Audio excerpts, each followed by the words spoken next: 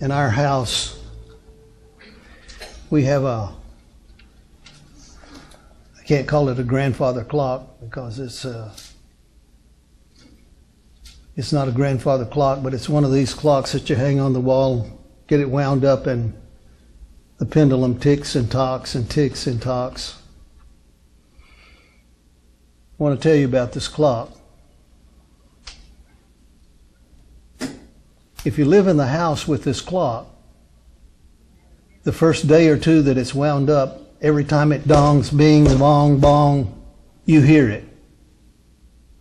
But after a couple of days, it dings and bongs on the hour and so forth, and you don't hear it anymore. Unless you give special attention, you don't hear it. But that clock is serving a purpose. That's what I want to talk about with you this morning. We're going to look at Genesis chapter 1. We're going to look at it just as an overview. And we're going to see in it things that perhaps you haven't seen before. For much of my life, I read the Bible the way most people read the Bible. But a time came that I have to step back. I have to step back to see the larger picture. That's not easily done in life because there's so many distractions. There's so many things pushing and bonging and dinging and whatever that you're not really seeing what's going on here. So I want to tell you about this clock. They have one key. But they have two winding mechanisms. Now wait just a minute. Why not give me two keys? No, it's not necessary. This clock has two winding mechanisms, but one key. And at the appropriate time, I take the one key and I wind it up. And then I wind it up. And this has happened so many times and for so many years that I basically know what to expect. Now I can wait, or we can wait in the house until one or both of these winding mechanisms run completely down. And most of the time that's the way it works, just because there's too much else going on around you or whatever. And so you wait until, what time is it? You look up there and it says 1:30 and it's 8:30. Say, I got to wind that clock up. I got to get back on the program. Now this clock has some strange characteristics about it. With a ear attuned to what's going on with a tick, tock, tick, tock, tick, tock. I can tell if it's running out of steam. Are you listening? On one of those mechanisms, I can tell something is running down. Why don't you stop right now and go wind it up? No, I'll get to it. But next thing you know, I'm looking at the clock and it's 4 or 5 minutes slow. And I can either wait till it runs down and then re-energize, or I can say, let's get back on the program here. I can hear that clock slowing down. Now that's on the timing mechanism, the one that makes the hands go around. But then there's another mechanism. And my ear gets attuned to that one as well. Not only can I hear slowing down on this side, I can tell this one is about to go belly up. Boom. Now how do I know that? Not always, but every once in a while, the hour chime is chiming, and then all of a sudden, boing! And if it didn't stop right then and there, I know, hey, you just as well wind it up, because next time it's not going to work right on timing or on sound. So this clock is serving two functions in my life. in our lives and in your life. This clock is serving two functions. One is the function of knowing where we are in time. It's 12 o'clock. And the other one is boom, boom, boom, boom. So that if I have not taken the time to look at the hands on the clock, I can still know where I am in the process of time. Now you and I need to relate what's going on with this crazy clock, with the clock that you and I are part of and living in. There's a timing mechanism, and there's a bong, bong, bong, bong, bong mechanism. And the one is to tell you this way where you are in time. If you're so busy, so caught up, so engaged, so whatever, that you're not looking at the clock. And this is exactly the language that Jesus used with the disciples about the time of the end. Fools and slow of heart to believe all that the prophets have written. There are warnings in Scripture, and we can either look for them, listen for them, pay attention to them, or we can act like the folks down here in Florida, especially out in the Keys. Oh, we're going to leave. Oh, we're going to leave. Oh, we're going to leave. Oh, we're going to leave. Let's leave. But there's a solid traffic jam from the Florida Keys to the North Pole. Why do people do this? Why do people behave this way?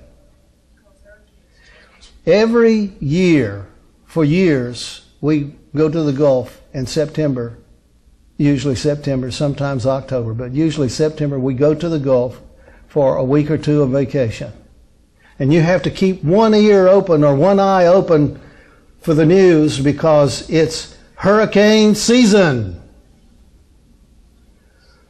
And you can always tell, pardon me, the goofy folks who have come in from out of state and don't know what a hurricane is, don't know what it looks like, sounds like, what it can do.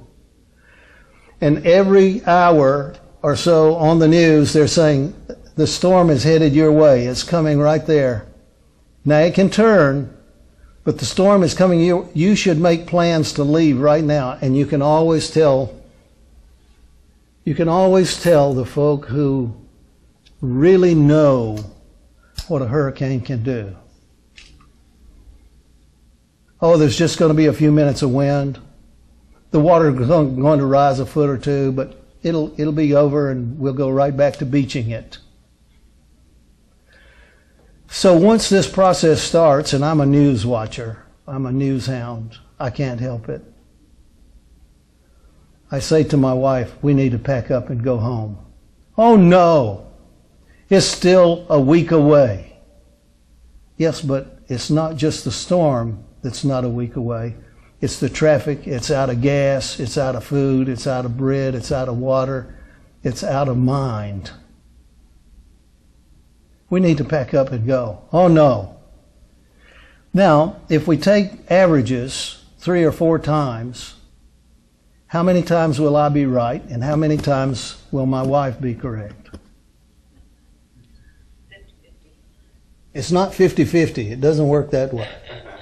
It doesn't work that way. I wish life worked 50-50. We'd know what our averages are. We don't know. Now, more times than not, she's going to be correct. I told you it would miss us.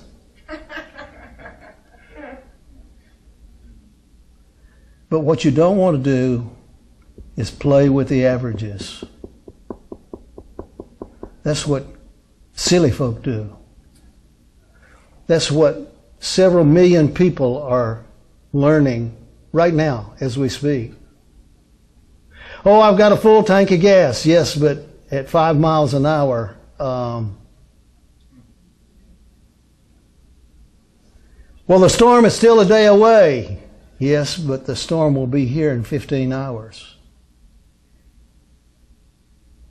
So I want to talk to you. You have Genesis 1 open. I'd like to ask you to look at the Bible in a way maybe you've never looked at it before. This rock that we're on is one of those ding-dong clocks. There was a time when it was wound up, and it's been running down ever since. That was never the purpose. That was never the plan. Well, I'm going to show you in a moment that God wound it up, and He had every purpose and every intention of keeping it wound. And we would never go through these silly motions of having to try and put the world back together again after this storm, only to have the next storm hit us, and the next one, and the next one, and the next one, and we finally say, there's no use, there's no reason, there's no sense to this at all. Yes, there is. When you wind that clock up, little by little by little, second by second by second, it's going to be running down. Things are going to happen. So I'm going to ask you, before we just look at the verses here, I'm going to ask you, if we go back before the flood, in our imagination, if we go back before the flood, was the world warmer or colder than the present age? Was it warmer or was it icy at the poles? And now, how do we know that it was once warmer? We have rock fossils and all kinds of things to show us there was once warmness here where we find only ice, snow, and whatever.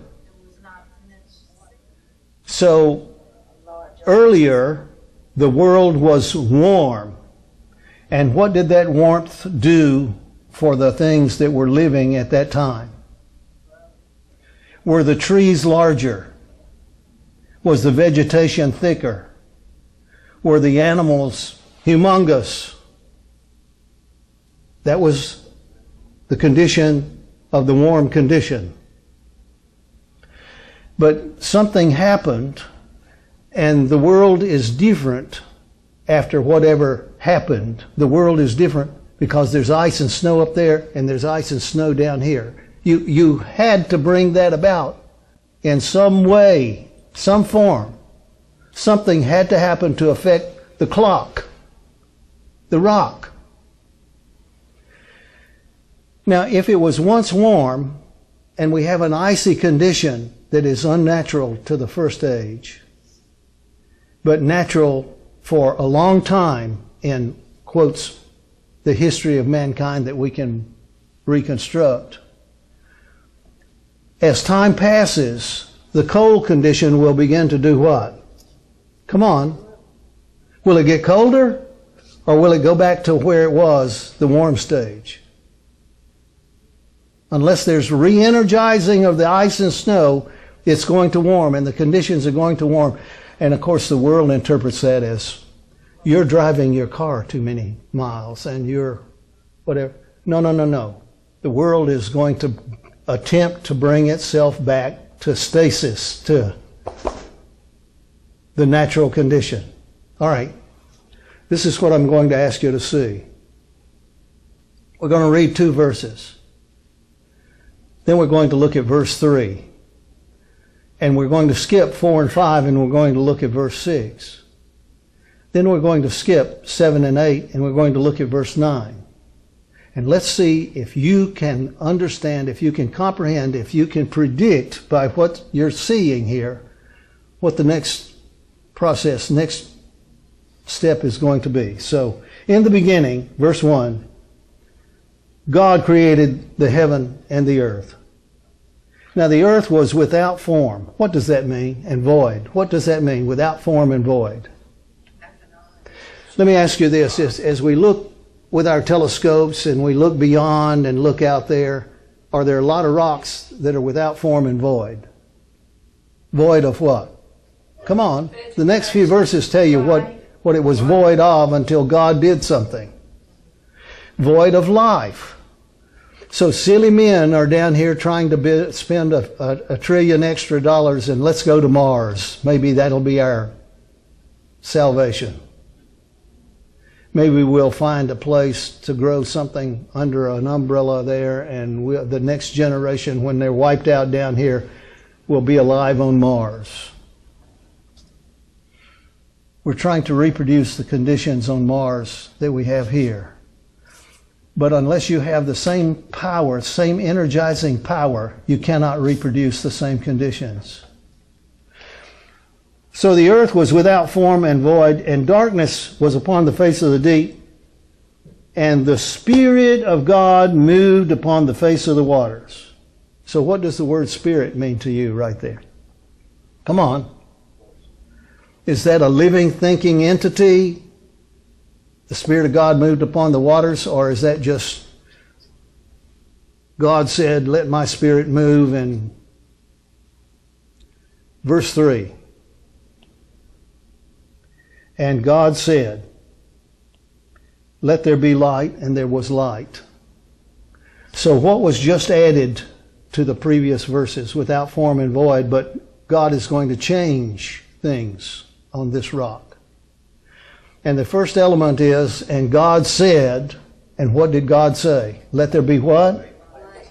Tell me what light is.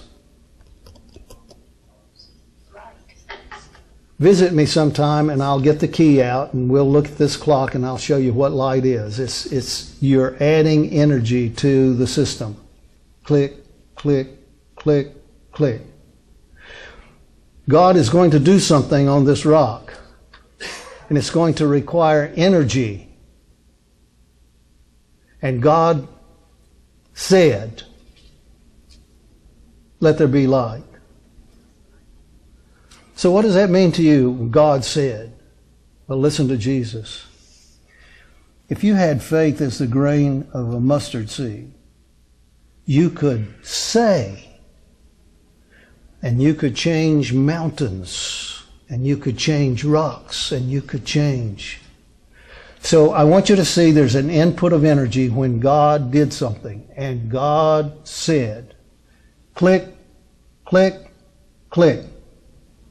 Now verse 4 and verse 5 are giving you and me the consequences of God said in verse 3. 4 and 5 are the consequences of this energy input. Verse 6, look at verse 6. And God said,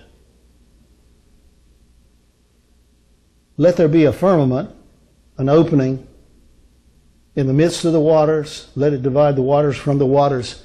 And verse 7 and 8 are explaining to you and me what happens with this second input of energy. So we go into verse 3, then it takes 2 verses to explain what the consequences or the outcome of verse 3 is. God said. Verse 6, and God said, let there be a firmament in the midst of the waters, and let it divide the waters from the waters. And God made the firmament. And so verses 7 and 8 are an explanation of the energy input. We're giving more clicks to the wind-up mechanism. Verse 9. I want you to look at it. Verse 9. I want you to see that it starts out in verse 3, and it skips to verse 6, then it skips to verse 9. Now this is a pattern. And that's what they call scientists. Scientists are looking for patterns. They're making discoveries. Here's a discovery. God said, and then we're going to define or describe what happened as a consequence of God winding one wind.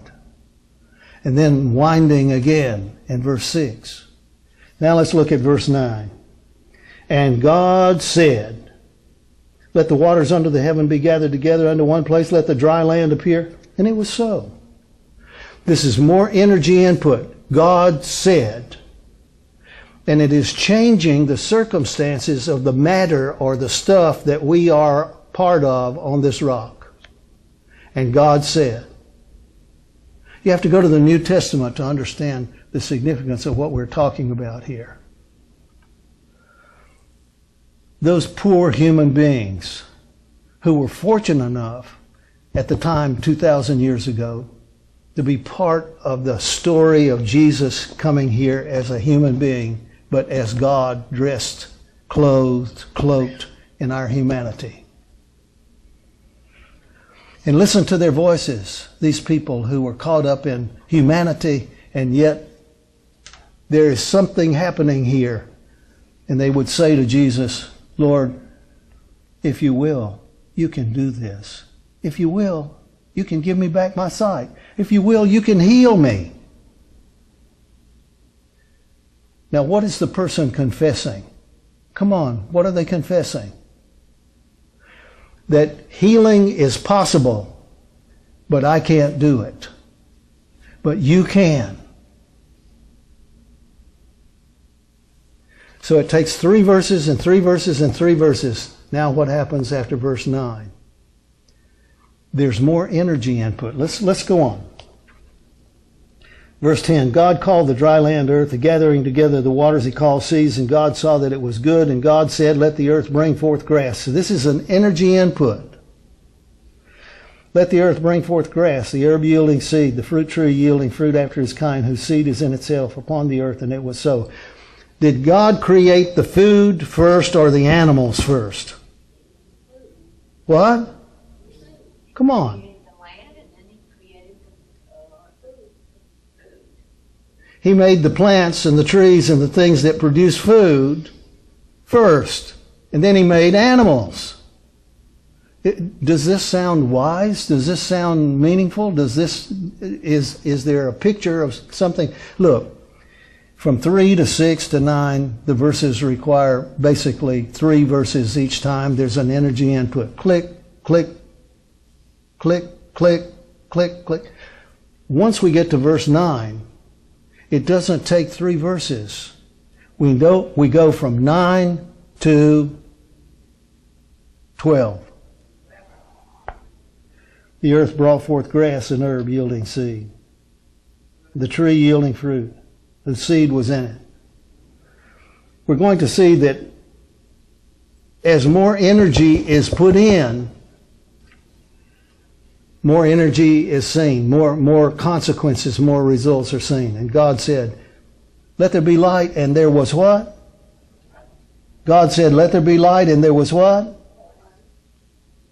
And God said, let the trees and the herb yielding seed and fruit and so forth, let there be. And these things came about.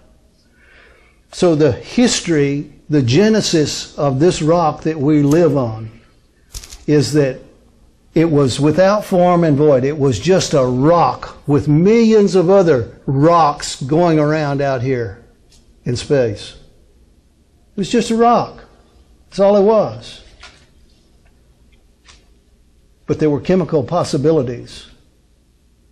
And God decided to use this rock, the one we call Earth.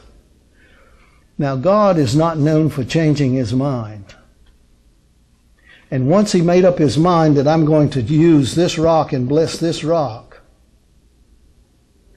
well, even when it was contaminated with sin, in the ages to come, is God going to choose another rock, or is he going to still claim the same rock? Come on. Come on. Blessed are those that, for they shall inherit what?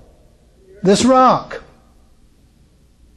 And this rock is going to be moved out of its place according to the prophets, and it's going to come to a new place in the heavens, and there'll be a new heaven and a new earth. God is going to recreate life. He's going to put energy back into this rock.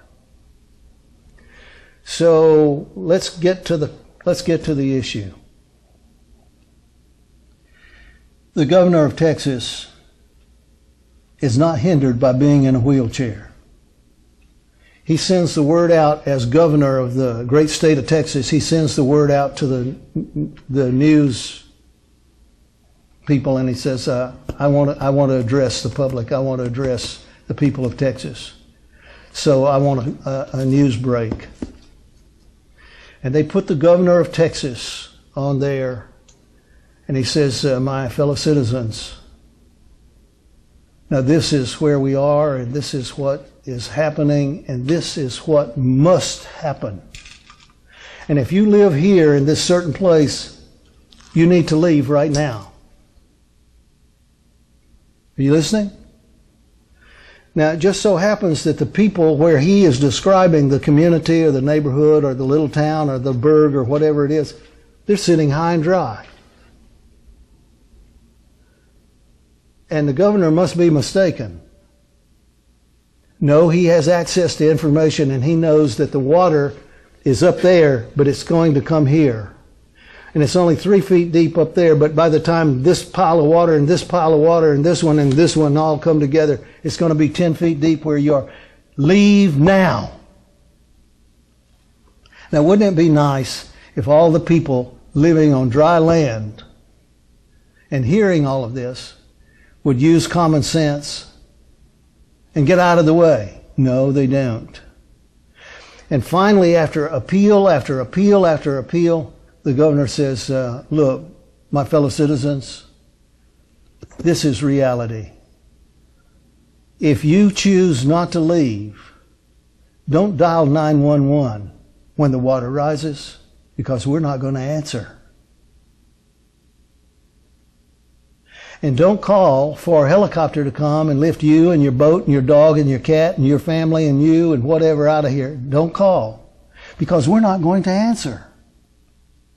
Is that because the governor is heartless? Come on, come on. What is the governor saying? You have a will to use or not. If you choose to stay and tough it out, then tough it out.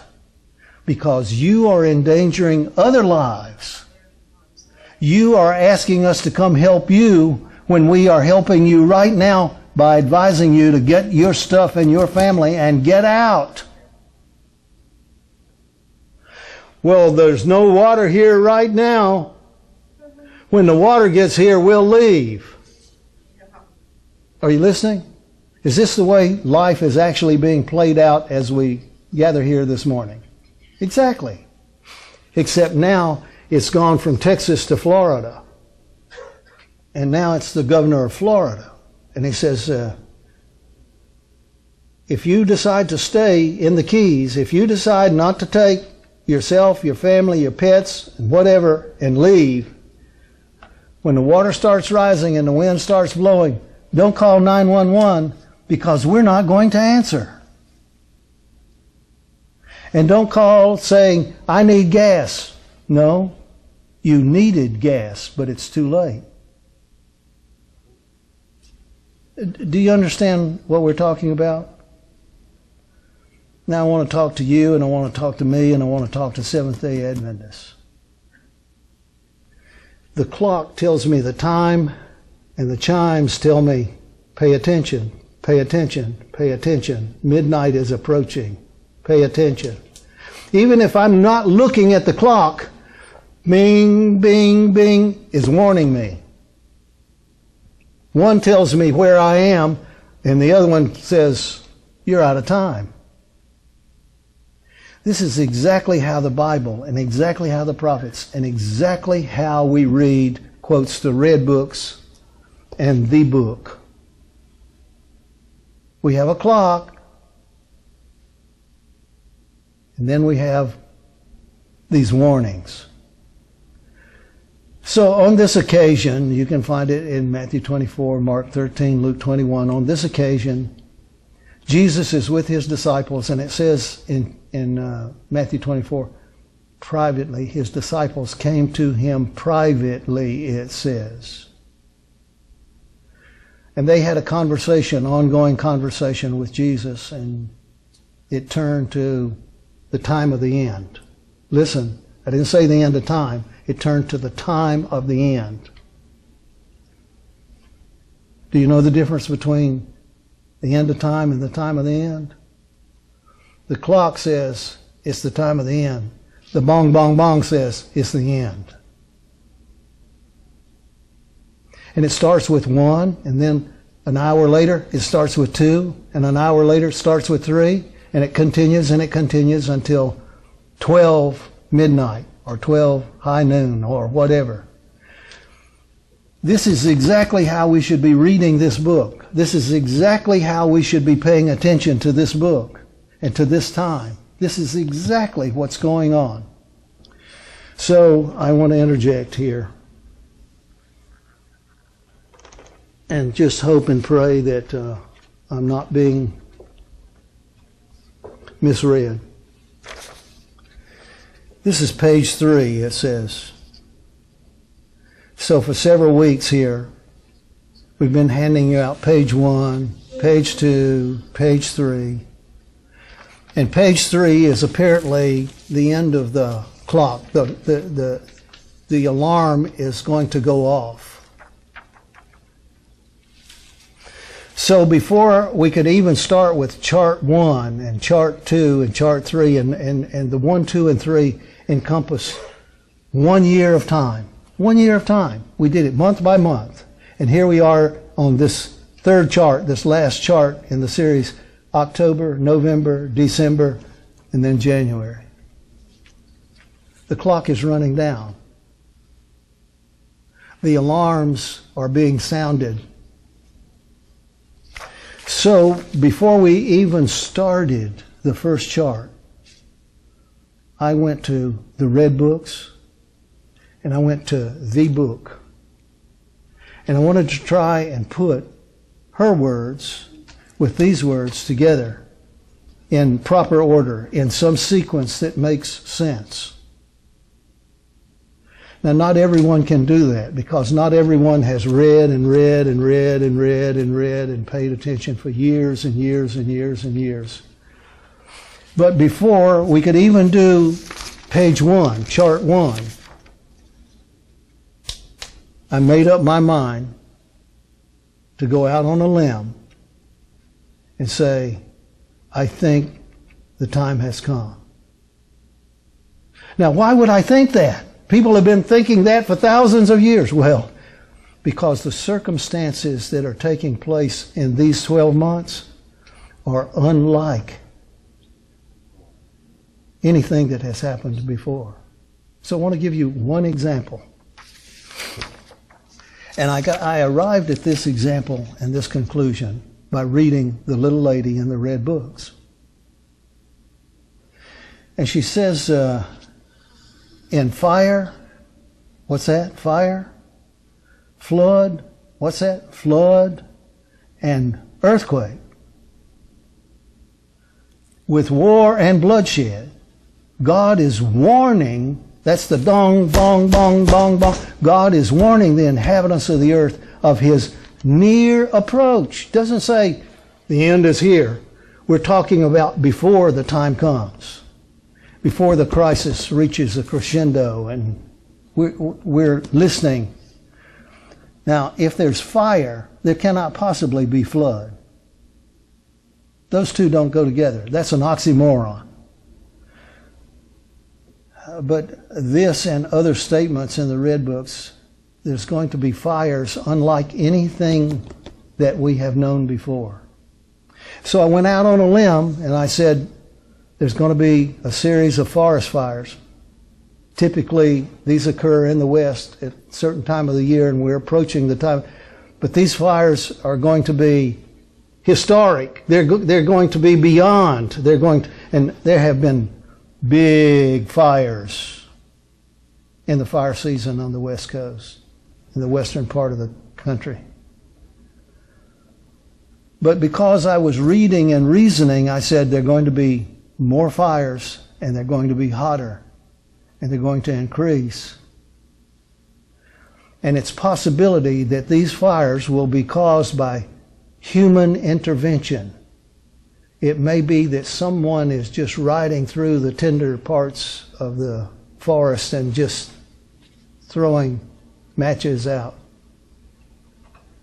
Now, you would expect, if that were the case, that they would get on TV and say, we think people are doing this on purpose.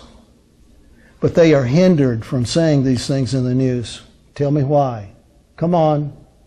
Why are they hindered? Copycat.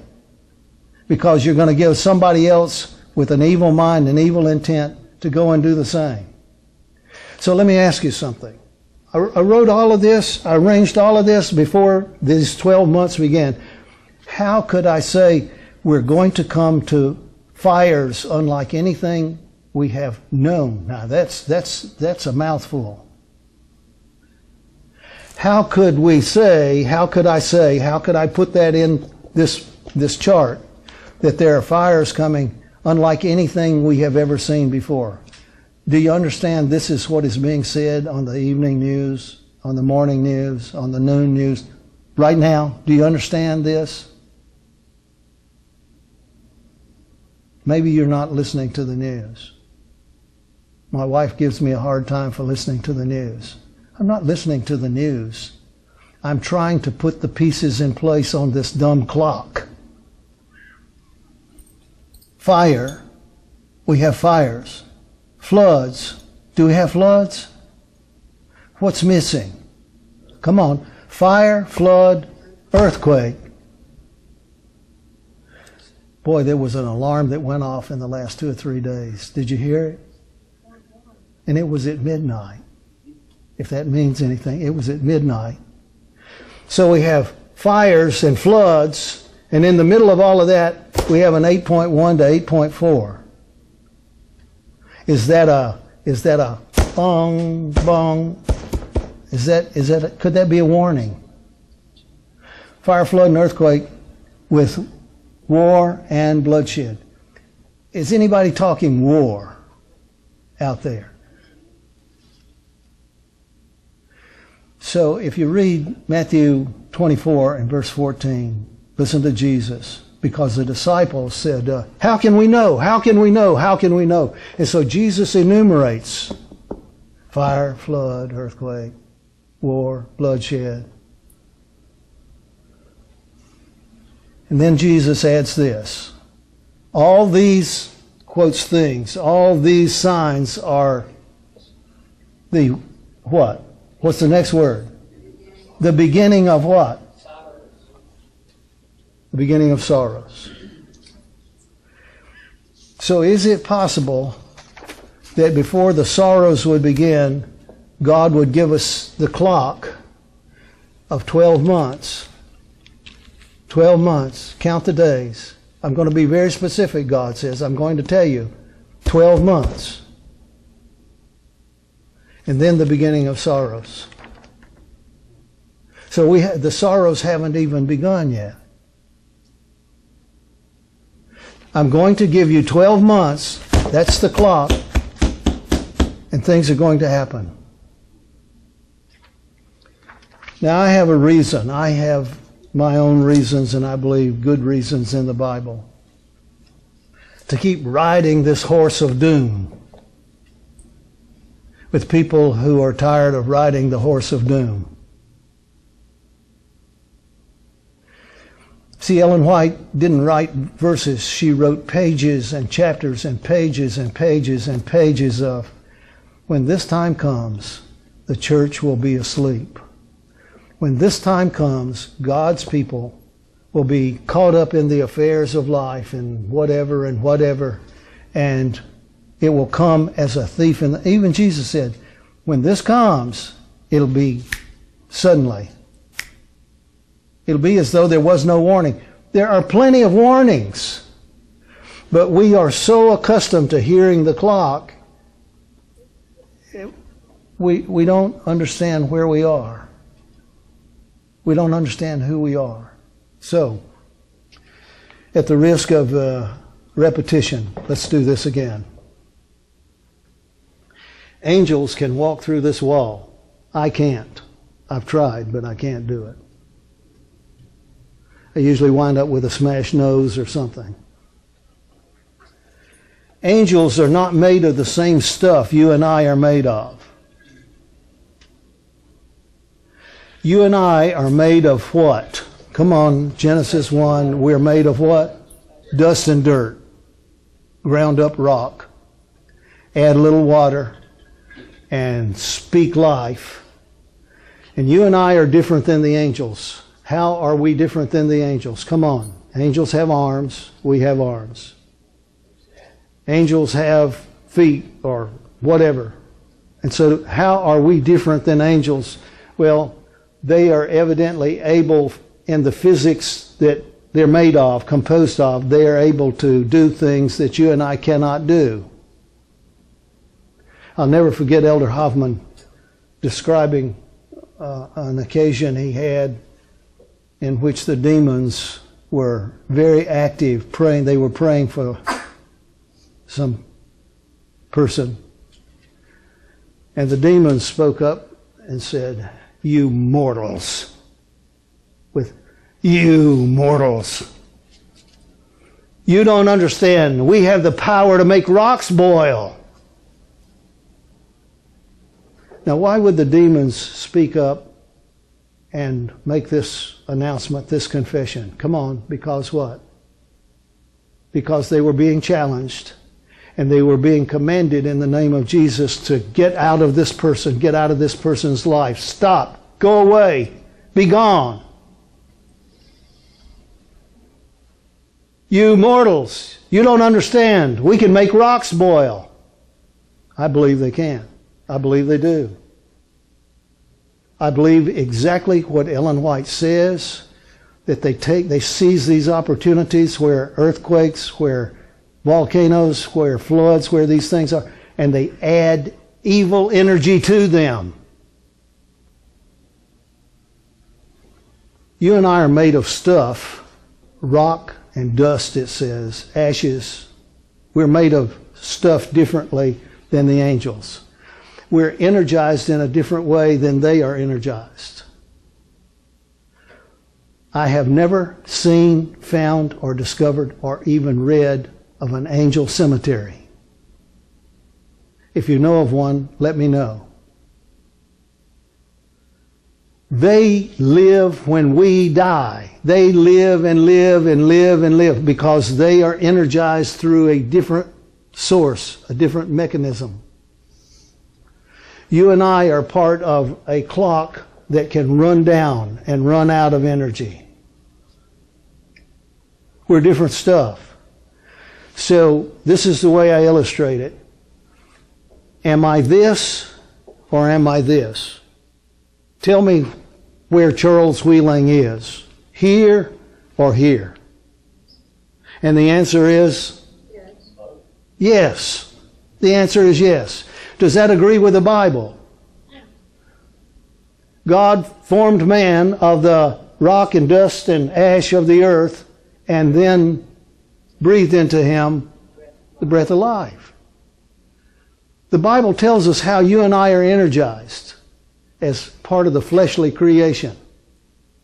We can run out of energy, and we do run out of energy unless God intervenes in a very special way.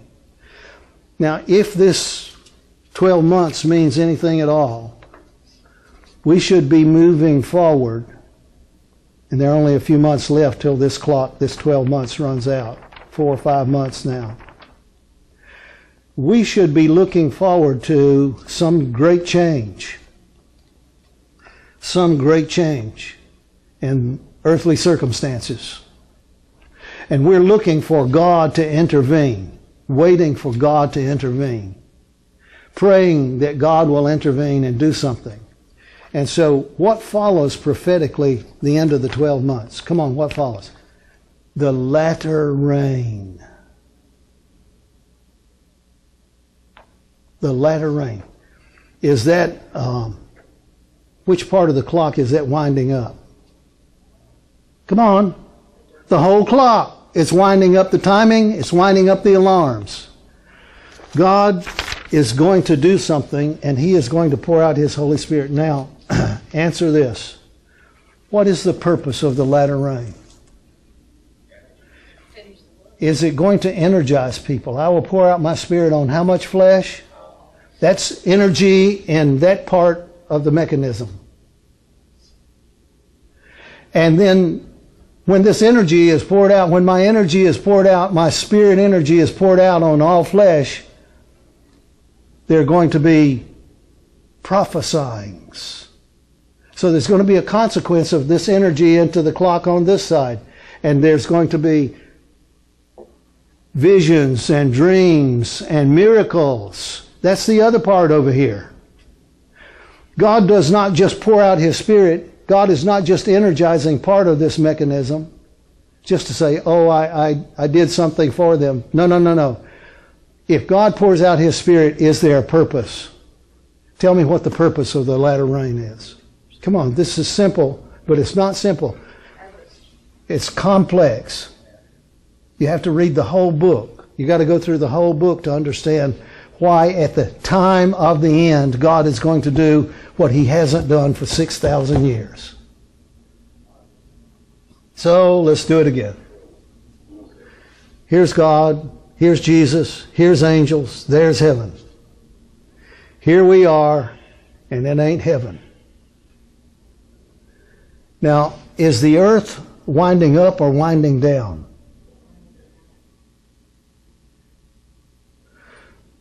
If you've had children or have children or spent time with the little ones, oh, they kick and they buck and they want to play and they want to eat and they want to all day long. And then it's time to go to bed. Then it's time to go to sleep. And what do? They say, good night. No. Tell me what they do. Real life. Tell me what they do. They get wound up, oh, and then all of a sudden, yes or no? You're talking about people. You're talking about life on this rock. You're talking about this rock. There's going to be a winding up to wind down. And you and I happen to be born at such a time as this. You and I happen to be part of this timing on the clock, on the rock. You can say, well, I think I'd rather be born at a better time. That ain't the way it works. Well, I would like to wait until it's all over and then I would like to come out of hiding. That's not the way it works. Who knows, but you and I are come to the kingdom for what? Such a time as this. So I'm going to put this together in a speedy conclusion. I have asked Elmira and Tim and Tony and the folk here in the office, help me send these out. Several thousand. Let me send them out. Now, am I risking my reputation by doing this? Yes or no? Do I care about my reputation? The answer is no. If I cared about my reputation, I wouldn't have been doing this for 36 to 40 years. My reputation ain't nothing. But if it turns out that the things that are foretold and seem to be predicted in the red books and in the book and in the 12 months, if it turns out that this is correct or more correct than not, then what about the people who are in harm's way? And we're not talking about the folk in Texas, and we're not talking about the folk in Florida, and we're not talking about the folk where we're talking about church members. We're talking about the people who have been warned and told and warned and told and warned and told. Is there a danger in warning and telling and warning and telling and warning and telling? Yes or no? Right. Yes. Yes, there is. And someone has to say something. And so this is my statement. God cannot allow the time of the end. I didn't say the end of time. I said the time of the end. God cannot allow the time of the end to just come as this great grand surprise to His people. God has to tell us before the storm gets here, with enough time ahead of time, so that we don't get on the freeways and sit there, so that we don't run out of gas and sit here, so that we don't. Now, looking back and looking ahead, would you say that Seventh-day Adventists by and large are more awake or more asleep? Come on, we're not passing judgment. We're not saying they're lost if they're this and lost if they're that. That's not what we're talking about. Would you say that as a people, are we more awake or more asleep? Come on, the answer is Volume 5 of the Testimonies is an unusual volume of the 9 volumes of Testimonies.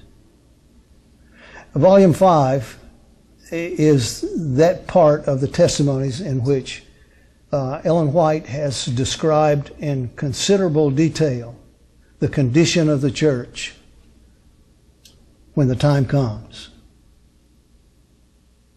You listening? So if you would like to find out for yourself what the circumstances within and without the church are going to be, I would challenge you to get Volume 5, and if you don't have it, I'll loan you one.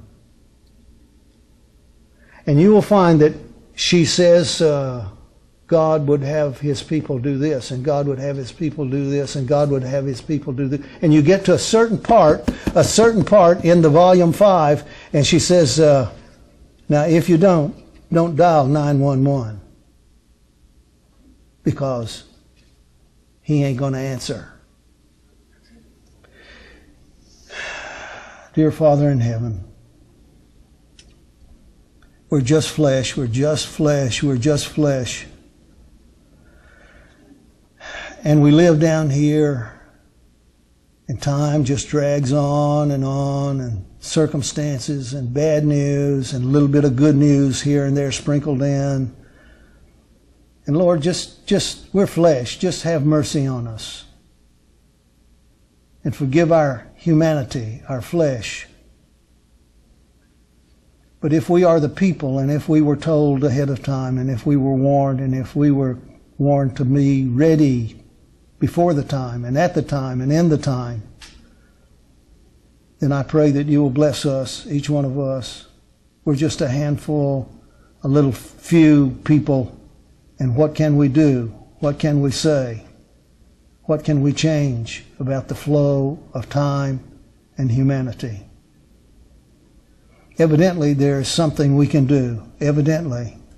Because time after time, page after page, chapter after chapter, we are told the work that the church might have done in times of ease and prosperity, she will be forced to do under the most forbidding and difficult circumstances. Please help us not to get caught in the traffic jam. Please help us to do what we can do in our flesh with the help and aid of your Spirit. Help us to exercise faith. Help us to understand that one book can change thousands of lives. Thank you for blessing each of us and our families. Thank you for blessing this little ministry and this little community. Thank you for the outcome and the outreach that we have, not only in miles, but in thousands, yea, millions of hearts and minds. Bless our efforts, multiply them for good, and help us to wake up and understand who we are and where we are, and what is your will for each one of us in this time. I thank you and ask for your blessing in Jesus' name. Amen.